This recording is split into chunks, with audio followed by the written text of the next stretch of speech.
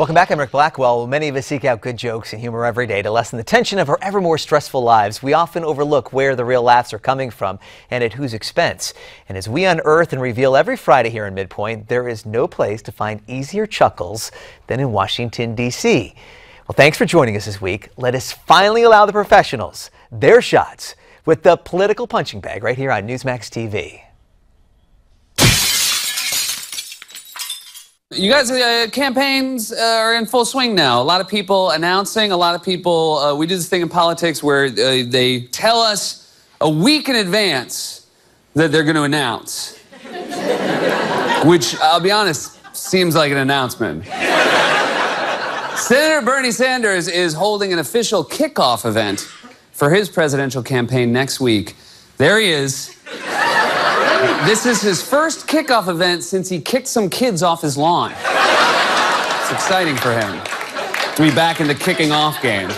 Some news out of Washington yesterday. John McCain spoke to the Senate about military action against ISIS, and he seemed to be a little hung up on one specific phrase. Take a look at this. White House Press Secretary Josh Earnest said yesterday that we should not, quote, light our hair on fire. How could anyone say that we shouldn't light our hair on fire? And the Secretary of State says that we should not light our hair on fire.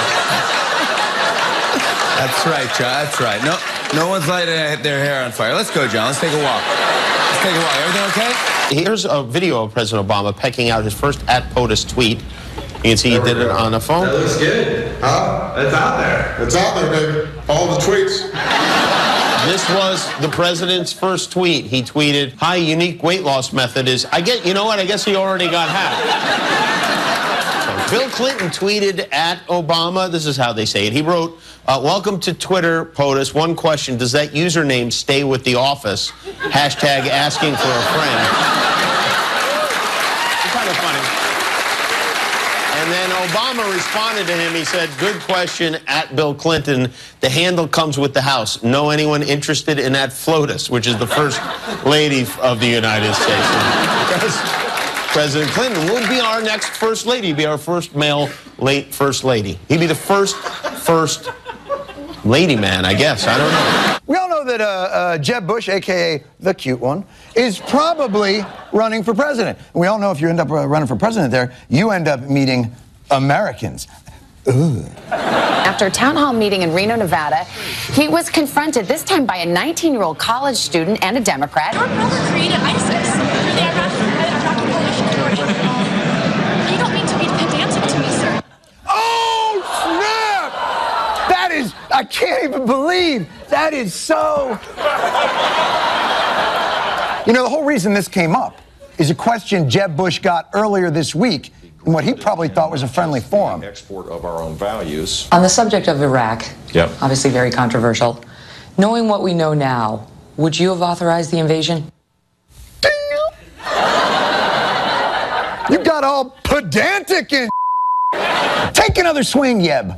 Given the power of looking back and having that, of course, anybody would have made different decisions. Yeah, but that could mean anything.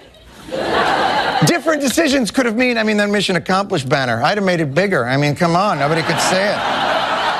One last try, Jeb. Bring it home. If we're all supposed to answer hypothetical questions, knowing what we know now, what would you have done? I would have not engaged. I would not have gone into Iraq. Thank you. Was that so hard, and did you have to say it with a tone that implied you would end that sentence with, "Okay, f***o"? My fellow Americans, our long national nightmare is over. Our long national nightmare is over. Our long national nightmare is over.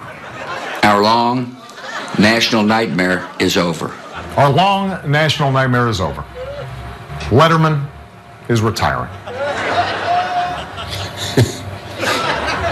You're just kidding, right?